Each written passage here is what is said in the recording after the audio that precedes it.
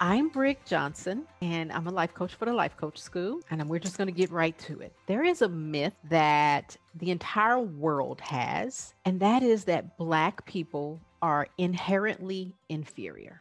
It is an overarching belief that has been around for a long time. As a Black woman myself, and as a Black woman who coaches, I know we take it upon ourselves to disprove that myth in our daily lives, and we feel the pressure of not proving that myth correct.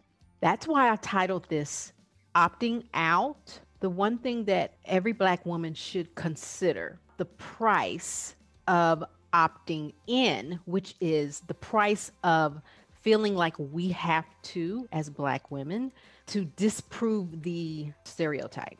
It's a very simple model. I'm a Black woman at my job. Thought, they think I'm not going to be good, so I have to be better. The feeling that comes with that thought is pressure. My actions that I take, overdo and overthink. The result, disconnect from myself and others, and I'm exhausted. Now, I want to go through why I'm asking us to opt out. This is opting in. I have to be. Notice I have to be better. If we're working with that model, then we don't ask for help. We don't share our weaknesses. We may or may not take it to coaching because we don't want to tell you our ugly, because we don't want to prove the stereotype right. This model is working. And therefore, it keeps us not even getting the help that we want because we're opting in to this stereotype that I say we opt out of.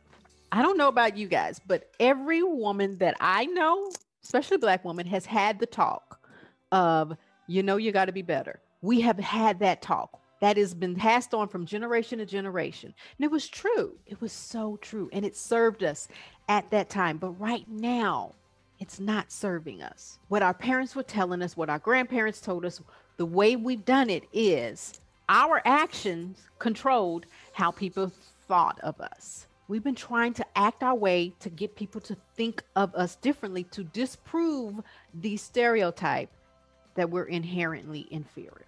These are the thought loop errors of this. I'm going to do all this. I'm going to stay late. I'm going to work over. I'm going to take the assignments I don't want to do. I'm going to get the degree I really don't want. I don't have time for. I'm going to get my master's. I'm going to get my PhD. These are all the thought loop errors. Actions don't control F's. Actions don't control A's. Actions don't control thoughts. When I say opt out, what I'm saying is it's okay to be a C in someone else's model. My actions do nothing but go in the C line. That's the best I can ever do.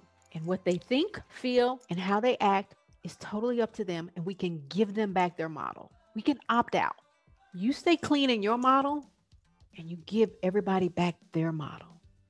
We don't have anything to prove or disprove.